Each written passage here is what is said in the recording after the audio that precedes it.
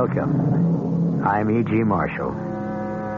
Of all the promises a man or woman can make, I can think of no two more solemn and morally binding. The first, the answer to the question, do you take this man to love and to cherish, to honor and to obey, in sickness and health, as long as you both shall live? And the other, the Hippocratic Oath. This phrase in particular, whatsoever house I enter, there will I go for the benefit of the sick, refraining from all wrongdoing or corruption, and especially from any act of seduction. Our mystery drama, The Edge of the Scalpel, was written especially for the Mystery Theater by Ian Martin and stars Terry Keane and Gordon Gould. It is sponsored in part by Buick Motor Division and Anheuser-Busch Incorporated, brewers of Budweiser. I'll be back shortly with Act One. Somebody still cares about quality. To the Budweiser people, that's a lot more than just words. It's a commitment to continue brewing Budweiser the way it's always been brewed. With care, with pride, without compromise. And it's a promise to everyone who enjoys great beer that there's one thing they'll always be able to count on. That one-of-a-kind, Beechwood-aged Budweiser taste. A taste that speaks for itself, loud and clear. Hear it talking? And when you say Bud, you say you care enough. You only want the king of beer. When you say Budweiser, you said it all. Anheuser-Busch, St. Louis. Hey, Mom, what's for dinner? Hey, Mom, what you got? ShopRite's answer to what's for dinner this week is center-cut beef rib steak, just $1.39 a pound. Fresh ground chuck, 89 cents a pound. Fresh Snow White mushrooms, only 89 cents a pound. For a quick and delicious meal, try Farmland and Craze, frozen assorted varieties, a 2-pound package for 89 cents. Save on Fleischmann's margarine, 1-pound package, only 59 cents. Golden ripe bananas, 19 cents a pound. Don't miss these and other great values at your nearby ShopRite supermarket. Remember, ShopRite. She loves the family. She wants the best.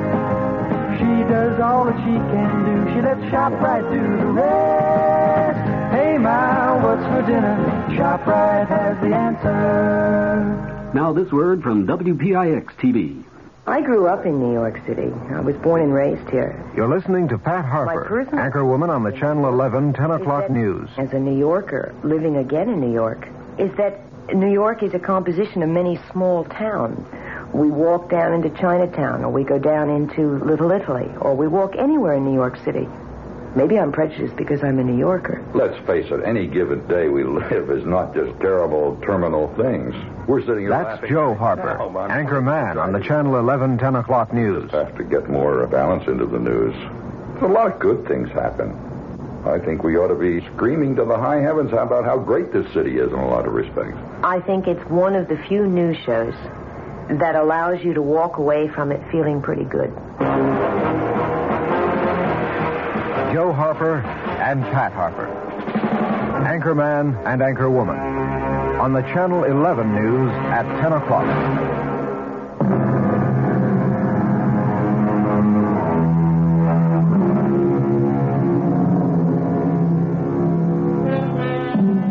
The Edge of the Scalpel. This is the story of a surgeon who walked it, who poised it above his deadly rival, literally holding the life of the man on the operating table in his hands. Let us follow the tall, gaunt man there who looks 10 years older than his 38 years, whose aging face still retains the good looks and the mark of a spoiled and petulant youth, who walks slowly, leaning on a cane for support, to the main nurse's desk at Guardian Hospital. Excuse me. I want to see Nurse Stewart, Nurse Carrie Stewart. Nurse Stewart has duty for another 3/4 of an hour. If you want to walk over to the waiting room... Walking is not my strong suit, as you can see. Will you ask her to come down here or put her on page? Oh, I can't page a nurse. Well, she won't mind. I'm her husband. Oh, why, bless me. How do you do, Mr. Stewart? How do you do, Nurse McGrath? You know me. Well, why not? It's such a loving little family here at Guardian Hospital, isn't it? I think your wife is still operating with Dr. Malcolm. That's exactly what bothers me. I'll be waiting for her right by the elevator as soon as she's ready to see me. Thank you for saving another patient for me, Dr. Malcolm. Well, thank you for the correct diagnosis, Dr. Kowalski. We make a team. We all make a team. Right, Gary. Kirk, what would you do without her? I'd hate to speculate, Ted. Or have you speculated? Oh, come on, Kirk. My reputation as the hospital Lothario is all gossip. I play the field. Now, with you and Carrie, that's different. Here's the elevator. Care to join us? Nope. Three's a crowd. Forget it, Ted. Carrie is my surgical nurse. Sorry about that. He didn't mean anything. Maybe it's my guilty conscience. Coffee? A nurse and a doctor? Well, protocol is no problem to the Chief of Surgical Services. I'll exercise the command. Coffee. I'm yours to obey.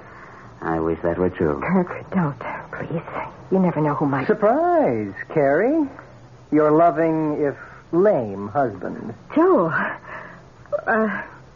what brought you here? A question maybe I should be asking. Hello, Mr. Stewart. Nice to see you again. Oh, Dr. Malcolm. At the moment, I feel like the usual third wheel. Obviously, you are happy about something special. The most fantastic operation, Joe. Kirk, Dr. Malcolm just saved a man from certain death. I don't think your husband is interested in hospital small talk. Small talk? It was a miracle. A miracle? Oh, I hope I'm not interfering with it. The miracle has already taken place. I was just asking your wife to my office to have a cup of coffee. Won't you join us? I'm afraid I can't. Unless it's for some special consultation. No. Perhaps I could be allowed to steal my wife away. You can scarcely steal what is your own, Mr. Stewart.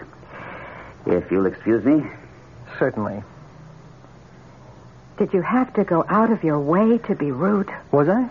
Oh, I didn't notice. Could I sit down for a moment? Of course you can. You shouldn't be on your feet this much anyway. What brought you out here? Loneliness. Sick of looking at nothing but four walls. So I took a bus and ended up downtown feeding the pigeons. Well, it's a nice thing to do, but not to the point of exhaustion. I feel they're my kin. They walk as clumsily as I do. Only they have wings to spread and fly. Joel, why do you fight the operation that could help you? Dr. Malcolm tried to explain. I'd like to forget Kirk Malcolm. And he'd be the last person I'd be likely to tell I'm scared out of my skull of an operation. Carrie, drive me home. I can't. I'm still on duty. Well, can't you beg off? No way. We're short-handed. Back in the same old circle. Everyone has a duty but me. You have one. Go back to work. You know there's always room in advertising for your talent. Joe, please, I should be back on the operating floor. Why did you come here? Not to spy on you, Carrie. Whatever you think. Just that my legs gave out. I couldn't face the bus ride home. Excuse me, Carrie, but OR just called down for you. Emergency. Oh, thanks, Mac. I'll be right up. Oh, I'm sorry to chuck it in your lap. Joe, here are the keys. You take the car. I'll take the bus. If only we could go back to where we started, Carrie. It was good, wasn't it? Yes, Joe, but... Look, I cannot talk now. I've got to go. A busy little breadwinner. But just hang on to one thought, lover. I'll never be satisfied with the crumbs.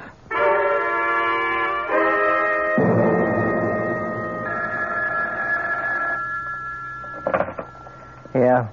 It's Carrie, Joel. I won't be able to make it home for dinner. Can you manage? Oh, my greatest talent. I manage to manage. Somehow. Where are you spending the evening? With one of your doctor buddies? It's an emergency operation to try to save a young boy's leg. Oh, how noble. Will the great God, Malcolm, perform another miracle? I don't know. None of us knows. Which is exactly why you'll never get me near an operating room. They never know. None of them does. This way, at least I have two legs. Not very serviceable, but there, in an emergency. I may be very late. Don't wait up for me. Don't try to protect my feelings. I ended being less than a whole man a long time ago. You should be very proud of what you did for that boy, Kirk. If it works. In the long run, we can all be proud, Ted. Such modesty. Don't you love him for it, Carrie? I respect him, Dr. Kowalski. Right. I should choose my words more carefully. Well, I'm off. I have an angel waiting for me in the wings. Oh, my goodness. What is it? The time. I gave Joel the car. I've got to dash if I'm to catch the last bus. No need. I'll drop you off. If you want me to. All right. There's so many things I'll meet you at the doctor's entrance in 10 minutes.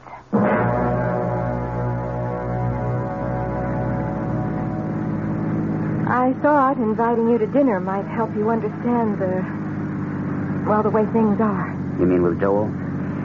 What can you do with a man who refuses to take advantage of what surgery might do for him? Convince him that it can. He's scared, Kirk. He needs to find somebody he can place all his trust and faith in. I'm scarcely the man for that. Oh, you almost managed to convince him last night. Is that the only reason I was invited? You know it was. Oh, Carrie, darling. Kirk. I'll lay it right on the line, Carrie. He's afraid he wouldn't be able to hang on to you if you knew he didn't need you anymore. He has every right to hang on to me as long as he wants. Isn't that a little masochistic? I was driving the car when he first got hurt. That has nothing to do with his condition now. He has Larisha's syndrome, a deterioration of the lower aorta. I checked it out with Hallam. And who's to say that wasn't an aftermath of a back injury? But that... Anyway, there are other reasons, Kirk. I made a vow when I married him, in sickness and in health. I can't break that. Somehow, in this day and age, it seems... I mean, I love you, Carrie. And I know you love me. Yes, I do. But I guess, Kirk, I'm just, old-fashioned. Oh, I suppose the timing couldn't be more perfect. You're home. Thank you for delivering me right to my door. You're an important package. And the best-loved surgical nurse I've ever had. Professionally, we make a team. You were wonderful tonight. You are wonderful. Oh, how I wish... Carrie.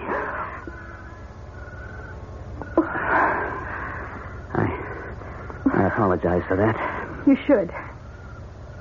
It has no future.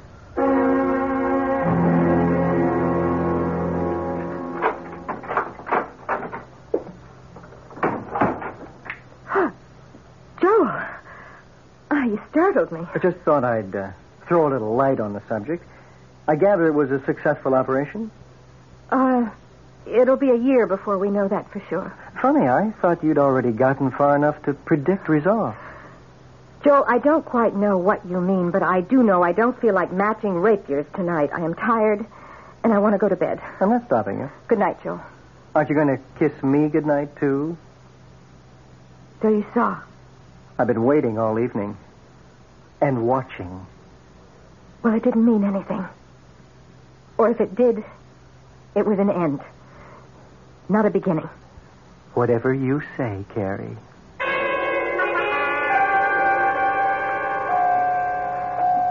Morning, Nurse McGrath. Any problems? Oh, there's nothing I can't handle, Dr. Malcolm. How's the little boy? Well, so far, he's holding his own. Oh, and we have an identity for him now, I understand. Well, his name is Fenton. Tim.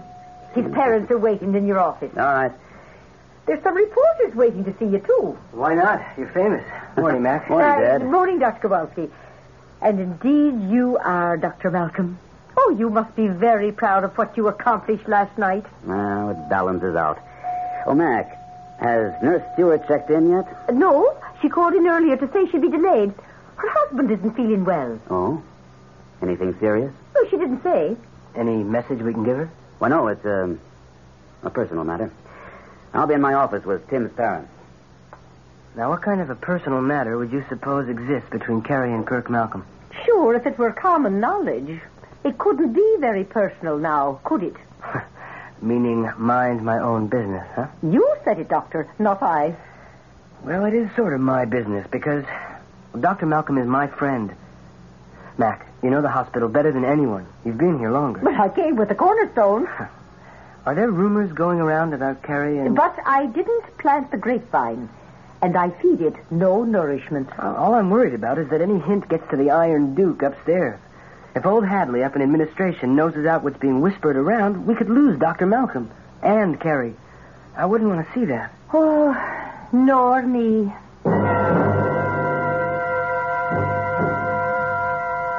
I stayed home because I'm your wife, Joel. Not by choice. Not because you love, but out of duty. I didn't say that. You didn't have to. Maybe because it isn't true. What? You might be a little ashamed after last night. I told you that's a closed chapter. I doubt it. Why don't you admit you'd give anything to be rid of me? What good am I? I can't support you. I can't even make love to you. I'm a husband in name only. If I had any guts, I'd walk out of your life. Only I'm not very good at walking either. That's something that could be fixed. How? Under your surgical boyfriend's scalpel? No, thank you. I wouldn't give him the chance to dispose of me so easily. That's a terrible thing to say. And a terrible thing the two of you are doing to me. I may be no damn good, but you're my wife. And that's what you're going to stay till... Joe? Oh, Joe, what is it? Pain. The pain. Joe. Again. Maybe you'll get your wish after all. But you hear this, Gary? You get me my own doctor, or I'll haunt you the rest of my life.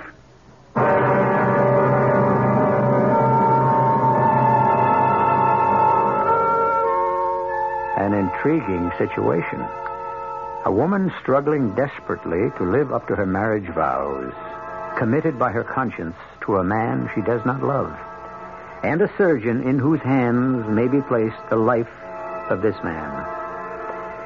There are gathering factors which could end his career as he found himself accused not only of negligence, but murder. I'll return shortly with Act Two. Oh, I thought I saw a pretty cat. I did see a pretty cat. Hi, I'm Mel Blanc, and that's another of my 1,000 voices. And that's why they asked me to tell you about lemon mint Listerine lozenges. Because when your throat is hot and dry from a cold, they make it feel cool and soothed. And Listerine's anesthetic medicine helps give fast, temporary relief from minor sore throat pain. Lemon mint Listerine lozenges. No matter how many voices you've got, you've only got one throat. So you get Listerine lozenges, folks. Use only as directed.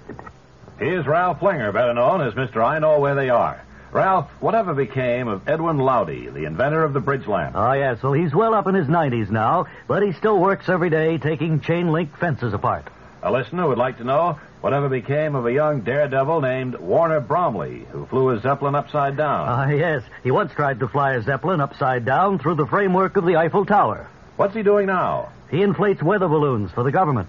All right, Mr. I Know Where They Are. How about Stuffy Hodgson, Calvin Hoogovan, Jimmy Schwab, Fred Falvey, and Mary Backstage? Oh, they're all to be found in the pages of the new Bob and Ray book, Right If You Get Work, along with Wally Ballou, Tippy the Wonder Dog, and many more fascinating characters. That's Right If You Get Work, the best of Bob and Ray, at your bookstore now. Incidentally, Edwin Lowdy claimed he invented the bridge lamp, but he didn't.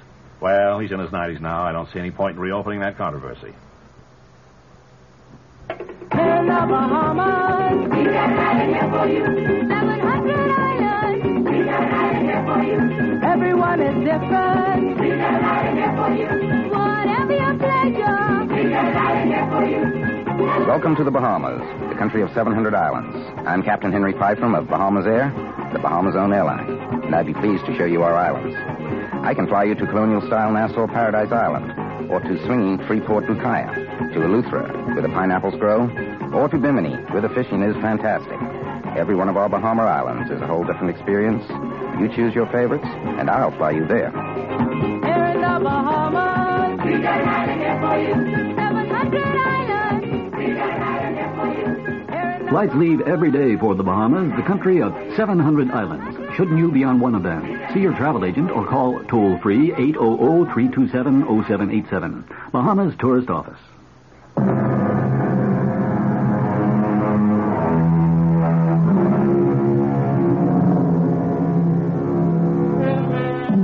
Now the real suspense begins.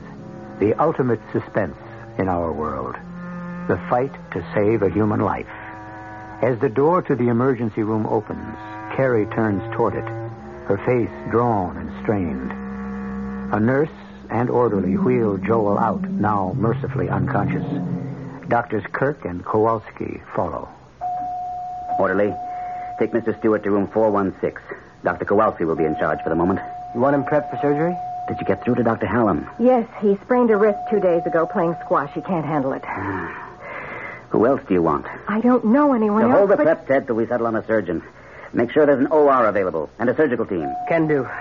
But, Chief, I don't think You're keeping the patient waiting, Dr. Kowalski. Yes, sir. Let's go inside for a moment, nurse. Better sit down, Carrie. Been a rough morning for you. You don't know how rough. You'll never forgive me. I'll never forgive myself. It's hardly your fault he had this attack. Isn't it? After last night? He saw us, you know. Oh. I'm sorry about that. Yes, so am I. I can't help thinking I'm responsible. Maybe we'd better stick to fact. Medical fact. Have there been any other acute attacks like this? No, just chronic leg cramps. Nothing like this. You can guess what it might be, can't you? A thrombosis? Probably. Or an aneurysm. An arteriogram would show that. Does it matter? Either means an operation. Yes, it's indicated. However, if it is a clot, he might pass it. But the trouble with a Lariche syndrome is how much it has narrowed the whole Y junction of the terminal aorta and the iliac arteries. It could cut off the blood supply to his legs? Mm-hmm. To keep him from losing them, we'd have to go in and put a shunt past the blocked area. That's what I tried to explain to him the other night. I wish you'd convinced him. So do I. Hasn't his own doctor ever recommended surgery? He's been trying to get him to let Dr. Hallam do it for the last 3 years. There are other effects from a Lariche syndrome. Well, to put it as simply as possible, doesn't he ever want a child? I don't know. Do you? Yes, but not... Oh, it's so many things. The way I was brought up, the accident with the car, everything Joe gave up for me. What did he give up for you? His mother wanted him to marry somebody else. She's a vindictive old woman. She cut him out of her will and refused to see him after we were married. He sounds well off without her. Well, that's just the trouble. He was very well off with her. I didn't know that when we were married, that most of his income was an allowance from her. He never dreamed she'd cut it off. But all of this doesn't matter. Joel's health comes before anything. Kirk, with Dr. Hallam out, I don't know who else to call in. He suggested Dr. Ross. No, he's too old for this. And there's nobody else here at the hospital but Dr. McNeil, and I think he's awfully young for this. He wouldn't want the responsibility. Nor would I allow him to take it as chief surgeon. So, will you operate? Well, let's see how it goes. If the situation is an emergency, and you can convince him to sign the waiver for me to operate, I'll perform it.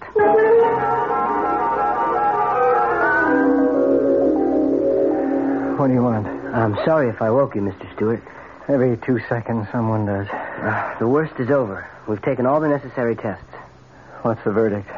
I'll let Dr. Malcolm answer that. Dr. Malcolm? Oh, yes. I am acquainted with him, and he's acquainted with my wife. So am I. I'm Dr. Kowalski, by the way. I've heard of you. Your wife's most ardent admirer. Nice try, Doctor. Not the most ardent, though. She's quite a woman. Pretty common opinion around you doctors, I gather. One you share. Oh, I do. I also share another one that seems quite prevalent. What's that? That she's much too wonderful a woman to be wasted on a helpless invalid. Isn't that what her colleagues say? I've never heard anyone say it. As to your being a helpless invalid, that isn't accurate. In a sense, what happened to you this morning may turn out to be your lucky break. In what sense? Well, you could have gone along for years with a chronic circulatory condition. Now that it's acute, something has to be done about it. An operation? That's up to Dr. Malcolm. Oh, no, my friend. It is not. Only over my dead body. How's the patient, Dr. Kowalski? Just fair, Dr. Malcolm. Forgive me, Carrie. That's all right. I want to know. Okay, this is right to the roots. There's advanced claudication in the lower extremities. I'd say immediate operative procedure is indicated. Does my husband agree? I didn't tell him directly. I said that was up to the surgeon. Well, then let's settle it right now. Why don't you have a talk with him first, Carrie? All right. But you do feel it's an emergency, Dr. Kowalski? I know damn well it is. Then I'll prepare him. Thanks. Who is going to operate, sir? I am. If Mr. Stewart agrees, Mrs. Stewart has asked me to. Oh. Well, he's in pretty poor general health. He might not come through. I know. But if he isn't operated on, he could lose one or both of his legs. Or his life. Look, why stick your neck out? A surgeon sticks his neck out every time he takes that knife in hand. I'm the only surgeon in this hospital, or presently available, that's best suited for the job. Anything else you want to say, Dr. Kowalski? No, sir. Except, good luck.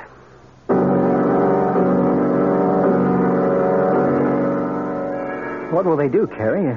Stop the pain, or can they really put me all the way back to what I was before? There's every chance they can. You sound pleased at the prospect. Why wouldn't I be? Joe, I want to see you healthy and complete. So you can walk out on me at last? You should know me better than that. Okay. Okay, you win. But first, if I agree to an operation, do you promise never to leave me? I promise. Then let's get Dr. Hallam and get this over with. Hallam? Well, isn't he the surgeon? He sprained his wrist. He's not available. Well, then who else? The finest surgeon you could want right here in this hospital. Malcolm? Yes. You think I'd let him touch me? The man who wants you every bit as much in the world as I want you? Joe, where a surgeon is concerned, there are no emotions involved. But where love is concerned, there is nothing else. I can only judge this by myself. And I tell you, if I were in his spot and had the chance... The pain. I can't... Help me, Carrie. Oh, I am in such terrible pain. Help me.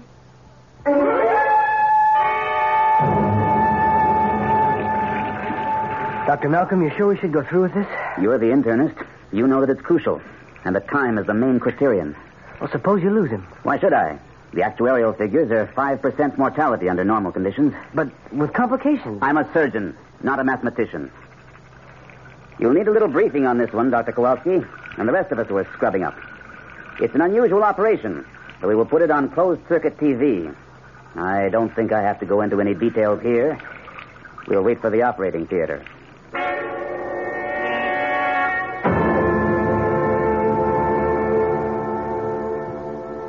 Blood pressure? 200 over 120. I don't like that. Still, there was bound to be hypertension.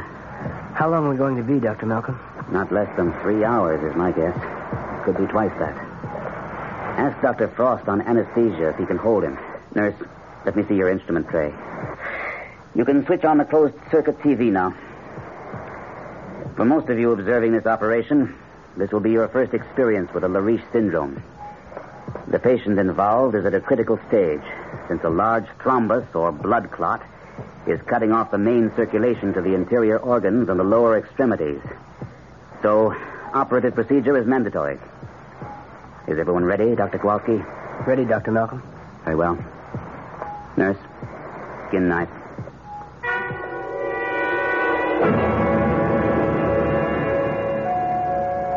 Nurse, I am Mrs. Choate Stewart. My son is being up. You? Hello, Mother Stewart. Yes, me. It's the same old stand. Never mind you. What about Joel? Is he all right? He's on the operating table right now. How could you allow it? It wasn't a matter of allowing it. He has a thrombosis. It's his life. He had a life before he met you. Who is the surgeon, may I ask? Dr. Hallam? Dr. Hallam had an injury. He wasn't able to operate. Well, didn't he suggest a replacement? Yes, but what? Mother Stewart, please... Look, come with me to the nurse's lounge just down the hall. I'd like you to see just what it is that's involved. I am less interested in that than in who is handling things. I thought you didn't care about us anymore. Substantially correct. I don't care about you. But when my only son is at death's door, I feel I had to return to make sure he was getting the best of care. How did you know about Joel? He called me to say he was in excruciating pain and was being taken to the hospital. He was afraid for his life. What does that mean? Exactly what it says. Who is operating? And now that the superimposed thrombus has been removed, We can see the poor condition of the Dr. aorta. Malcolm on the TV. Intima The best is surgeon almost available to overgrown save by Joe. atheromatoid plaques. The one person my son called me and begged me to save him from. This patient has been unable to Will walk you- any more than short distance. You kill him. Oh, that's ridiculous. Other effects will have been... I mean, Dr. Malcolm will do everything to save his life. organs, including possible... Did Joel sign an agreement to have Dr. Malcolm operate? To return the patient No, to normal but- life Who did? will not be enough to close I did. You. He's in the best of hands. Well, aggressively. we'll see about that. Mother Stewart, I wish you would... Quiet, quiet. An aneurysm. Oh, something's happening on the television. Ready to pop. We'll ligate above it. Stand by with suction. We've run into a complication. A break in the intima, or the inner wall of the artery, is letting blood under pressure into the media. If this should rupture the outside wall, the patient could be lost. What do you plan to do, I've heard and seen all I need. Now I'll tell you what Joel told me. That he was afraid that somehow you and Dr. Malcolm were going to maneuver him under Dr. Malcolm's knife. He couldn't be in better hands. That is a matter of opinion. I'm going to try to put him back on his I feet. just want to warn you, Carrie, that if anything happens to my boy, I'll have no interest in a civil case. It will be criminal all the way. John Doe. And I will name Dr. Malcolm, who has broken up your marriage for premeditated murder. And you as accessories, both before and after the fact.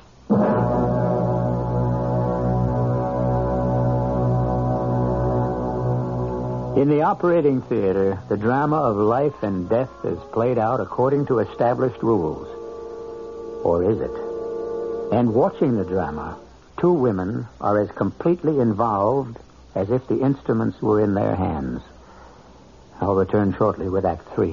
Isn't it nice to know you're free? To see the things you want to see. To touch the heights you dare to reach. To know you're all that you can be. In the free spirit department, Buick's midsize 1976 Century has a lot going for it. Efficient size, lots of room, neat things like that. But Century offers bonuses. It's a Buick, remember, which says one heck of a lot about how nicely it takes care of you. And Century does something for the sake of efficiency that no other American midsize car does. It comes with a V6 engine, and a Buick V6 at that. Century, the spirit will move you. Free spirit, you've gone the wings of the wind. How it's gonna be your spirit free. We're all a little leery of the dark. That's why some lonely night, you'll be glad you bought a Delco battery. A Delco quality battery with instant starting power. Delco batteries. Some lonely night, you'll be glad you bought one. Enter the AC Delco Energizer Sweepstakes. Win a Holland America cruise for two at Wasco Auto Supply, 139 Nassau Avenue at McGinnis Boulevard in Greenpoint. How long has it been since your car had a tune-up? If it's been too long, it could cost you money. Money for gas now, money for expensive repairs later. Save yourself some money with a tune-up at your Long Island Oldsmobile dealer, the dealer who handles quality AC Delco parts and is known all over the island for service reliability. Drive in soon to your Long Island Oldsmobile Network dealer for a tune-up with AC spark plugs and Delco points and condensers. Your line dealer in Freeport is Addy Oldsmobile, and in Great Neck, it's Belgrave Motors. The scene is a commercial bank in New York State. A trust officer is listening to his client explain that he no longer wants to manage his money himself. Well, you understand, I've managed my money myself over 30 years. Like doing it. But now, well, we'll be traveling a lot. I can't be worrying about dividends on the golf course. Is there some way... There's a trust. Oh, not part of a will. Well, I've already arranged it. No, not part of a will. A living trust or an investment management program. I see. You don't mean one of those in-trust for joint savings accounts, do you? I believe in investing... Oh, no. Our investment people manage your money as you would manage it yourself. Take care of all the day-to-day details. And you'll probably find the fee is tax-deductible. Well, if I'd known that a couple of years back... Well, now you know. Ask to see a trust officer next time you're in your local commercial bank to help protect your family's future. A message from the Trust Division of the New York State Bankers Association.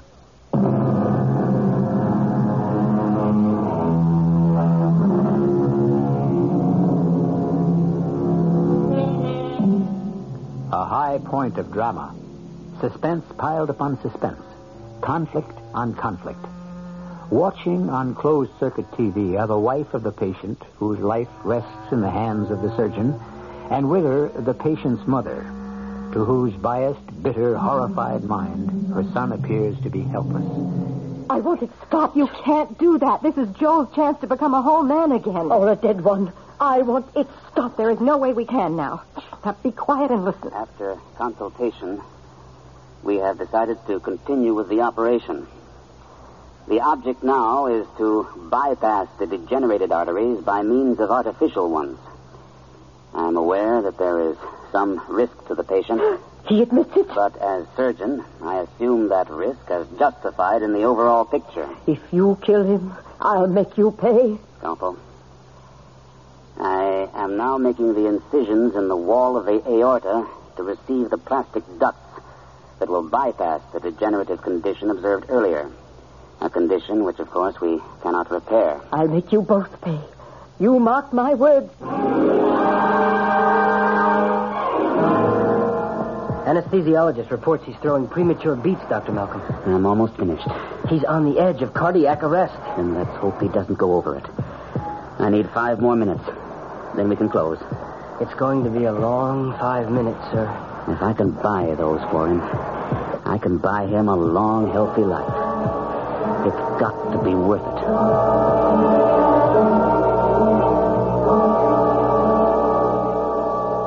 How much longer do I have to wait here till someone tells me whether my son is alive or not? Mother Stewart, you know he's alive. You saw on the monitor and heard the end of the operation. He looked more dead than alive after all that.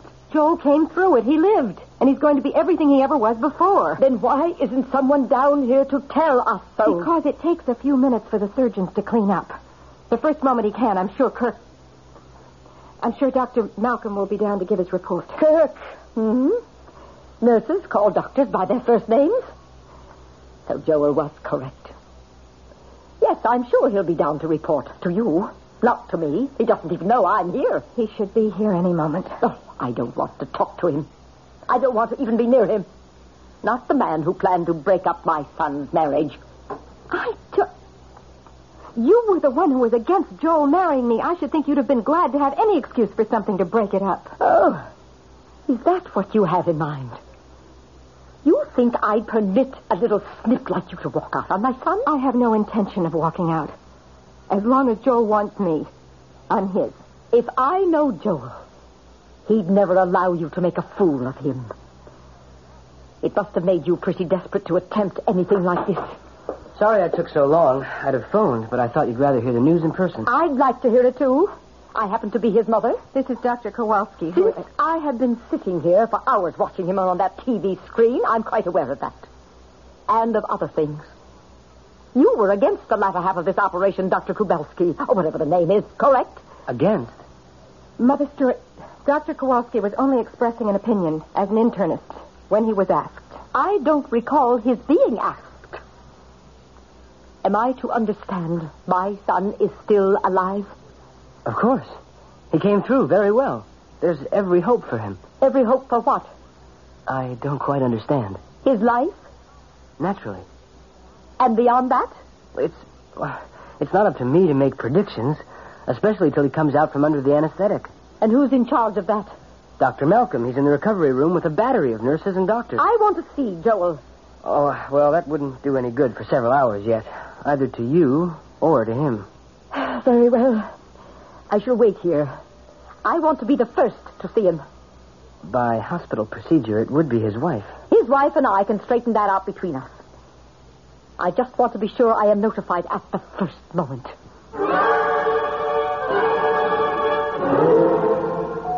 A whirling witch, Mac. I kid you not. Just because I'm an elder citizen around here, Doctor. Stop trying to get me mixed up in what doesn't concern me. Mac, we both love Kirk like he was your son and my big brother. It was a hell of a risk he took. Was it for the patient? For Kerry? Or for himself? Well, what do you mean, himself? If Joel Stewart had no physical problems and doesn't need nursing care, wouldn't that leave Kerry free to make a choice which she's never been able to make? Since there's not a damn thing you can do about it. Mind your own business. Welcome back, Mr. Stewart. I got through it, Doctor. You have a remarkable will to live. I told my wife I wanted to die. Your conscious wish, perhaps. Your unconscious was much stronger. And, what was your wish, Doctor? To keep you alive. It's my practice, when I can. Even when you're in love with the patient's wife? I won't answer that. Would you like to seek your wife? I suppose so. I'll bring her in. Oh, Dr. Malcolm? Yes? I suppose I should thank you. It's not necessary. I really shouldn't. You'd have done all three of us a favor if you'd made sure I didn't survive.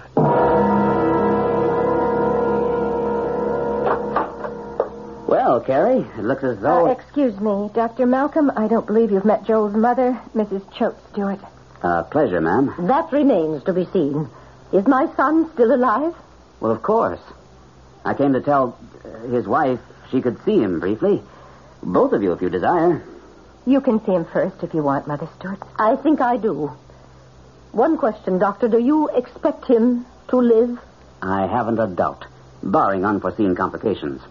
And will he be his old self? If you mean physically, I confidently expect, with therapy and proper care, in 3 months he'll be as active and healthy as all of us. I want to see him. All right. Nurse, take Mrs. Stewart to the recovery room. Shall we go along? No. Give Mother Stewart a little time with him alone first. Very well.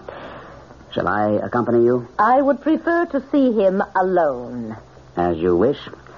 If you'll just go with the nurse. Quite an old battle axe. Well, that's about the politest name I can think of for her.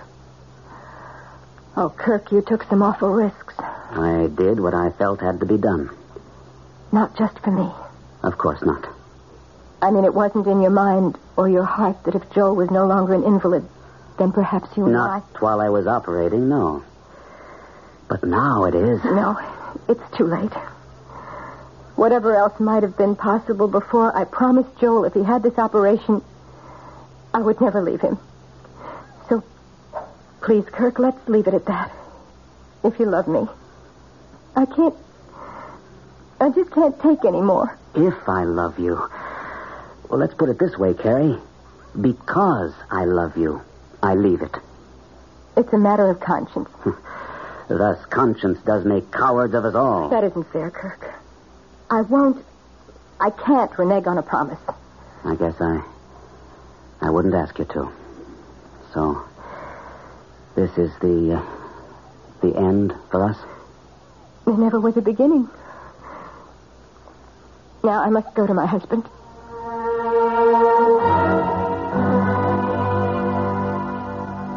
Please don't pretend, Carrie. I'm not pretending. You can hardly wait to start nursing me again, Does that mean I still have a wife? Yes. For better or worse, in sickness and in health? For always? Would you promise? I promise. You had your chance, Carrie, you and your surgeon. You should have lost me. What did you save me for?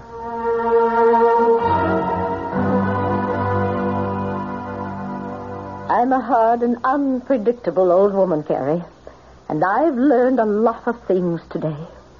A respect for others that I give seldom and grudgingly. A recognition of my own selfishness and of your unselfishness. The dedication of your surgeon, Dr. Malcolm. The weaknesses in my own child. Some of which he inherited from me. Mother Stewart, let me finish. It will be a long and expensive convalescence. I can afford it. You can't. He will mend physically. But all the flaws in his character, which I see so clearly for the first time, will still be there.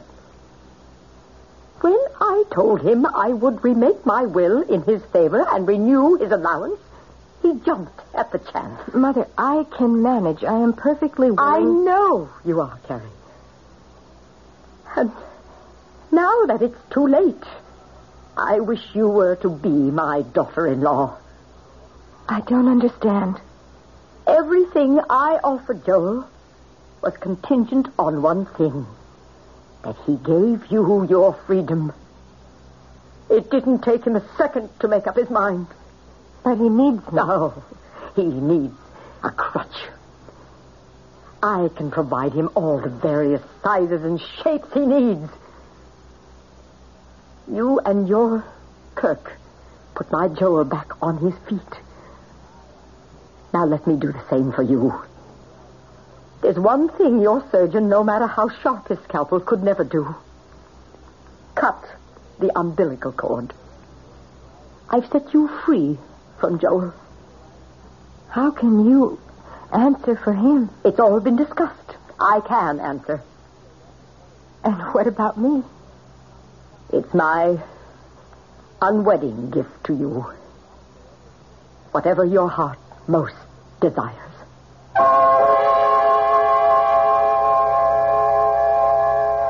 It was a quiet wedding 6 months later for Dr. Kirk Malcolm and the former Mrs. Joel Stewart. Ted Kowalski was best man, and everyone else who had attended the operation was there, except for the patient himself. He was traveling in Europe with his mother. A Gordian knot had been untied by the ancient method of cutting through it. But whose scalpel was sharper, the surgeon or that vitriolic old lady who had strength enough to admit her mistakes? I'll be back shortly. I want that sinus medicine. Headache tablet? No, the sinus medicine that relieves headache and congestion, internal sinus pressure, and postnasal drip. You mean sign-off? Exactly. Compare sign-off tablets with anything you've ever taken for sinus. No sinus tablet you can buy relieves more symptoms. Sign-off gives you a full dose of pure aspirin plus a powerful sinus drainer. Sign-off works fast to help sinus pain while you drain. Sineoff. Sign-off, the sinus medicines in the bright red box. Take when needed, only as directed.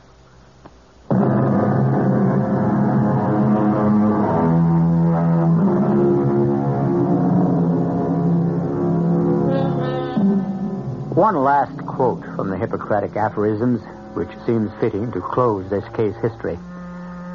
Life is short and art is long. The crisis is fleeting. Experiment risky. Decision difficult.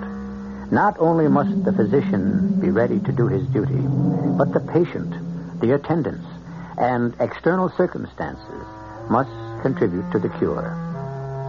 Our cast included Terry Keane, Gordon Gould, Don Scardino, Robert Caliban, and Joan Shea. The entire production was under the direction of Hyman Brown. Radio Mystery Theater was sponsored in part by Listerine lozenges and Sign-Off, the sinus medicines. This is E.G. Marshall inviting you to return to our Mystery Theater for another adventure in the macabre. Until next time, pleasant dreams.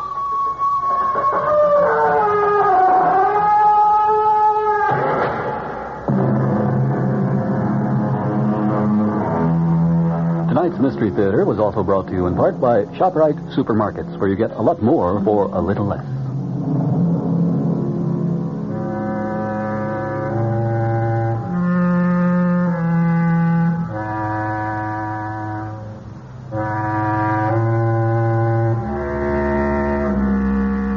The preceding program was furnished by CBS Radio.